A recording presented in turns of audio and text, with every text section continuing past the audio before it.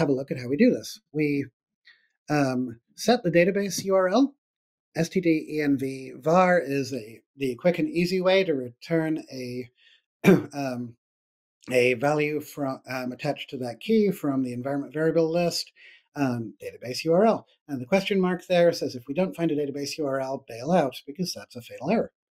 Connecting and creating the pool is pretty easy. SQLite pool connect, give it the database URL, and we're in async land, so you await it. And what this does is it gives the database, the actual database layer, SQLx, time to talk to SQLite, make sure the pool is actually up, return back, and once again, question mark, bail out if we can't create the database pool, because that's bad.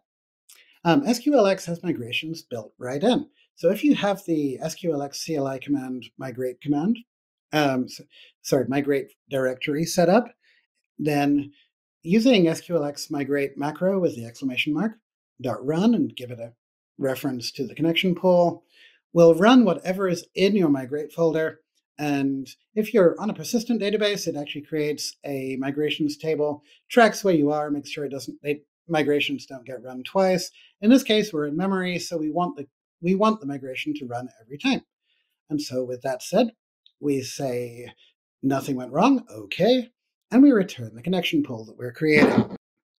Okay, so now that we've got a database, and when it starts up, it's going to get the structure, it's going to get the database rows, we can start filling out functions that actually retrieve data from it.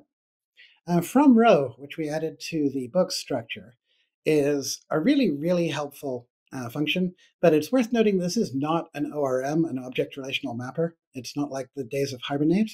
You can't retrieve your structure in a variable, change something, and then magically update the database. It's a helper. It just takes the data, matches by column name matching field name, populates the structure. But it lets you make the read part of CRUD very, very straightforward. So you create a public async function called allBooks. It will receive a connection pool. So connection pool is designed for you to either send by reference or clone around. It's got an arc behind the scenes. It's designed to be easy to spread it around. And because it's an arc behind the scenes, you can be sure that there's only one connection pool, and you're not going to accidentally make another 50 connections to your database in different parts of your program. And we're going to return a vector of books, which we're wrapping in a result so we have a chance to record if something went wrong.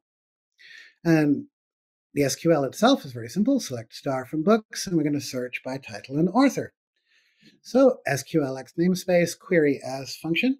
The only strange thing here is what's called the turbofish, which is the two greater than less than angle brackets. You specify two types. We're using underscore, the placeholder, for I don't really know what type goes here, figure it out, and Rust will. In this case, the first type is actually the representation of the type coming from the database. We don't need to know that, but we do need to specify the second one because we want to receive our result in the format book, which is the structure we created. So that's easy enough. We call fetch all, which executes the whole thing, does the mapping to each of the structures, populates that into a vector. We await, give the database a chance to run, bail out if any errors occurred. Boom, you've got all the list. You've got a list of all of the books sorted. Likewise, book by ID is the same thing, except we take an ID number. We use SQLx's bind syntax for $1 and then bind ID. Those line up, and that prevents any sort of SQL injection happening. We fetch one record, and we await it. We send it back. And so, depending on how you're counting, that's either one line of code inside the function or 4, because technically each of those dots in another one is still part of the same line of code, but very, very short, very sweet, to the point, very simple. Hi, I'm Herbert Wolfison, Arden Labs' Rust trainer. If you'd like to see more Rust content, click subscribe to our channel and be notified as it arrives.